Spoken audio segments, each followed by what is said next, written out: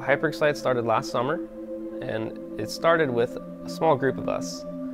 We finalized our vision, and we decided that we want to do this competition, and it turns out that a lot of other students do too. We share a vision of creating a different way to move people around, a better way.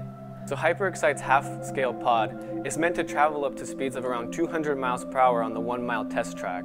It's truly a product that couldn't exist without innovation across the many disciplines of the students on our team. On each subsystem, we have, across the board, many disciplines.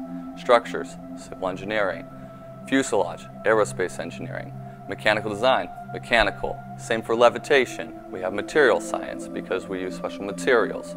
So it really broadens our design, and we can specialize and use our expertise to really refine and make the best design possible.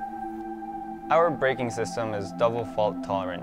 Our primary form of braking is electromagnetic, which uses eddy currents, and our second form is mechanical, which uses brake pads and calipers. What my team and I are responsible for is creating a safe, cost-efficient structure. What that entails is making sure the structure can take all of the acceleration and braking forces along with mounting all the other systems to it.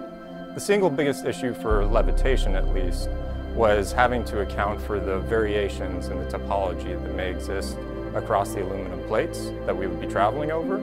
We had to transition from a direct air-bearing system over to something that was a little bit more like a hovercraft, using polymer skirts and containing the air that way in order to provide our levitation. The way that we've made sure that we can make this into reality is by designing something that is easily manufacturable, and also on top of that having the right talent on the team who's had industry experience. So using software like ANSYS and SolidWorks, we were able to model each component and perform FEA analysis to ensure that each part had a high factor of safety.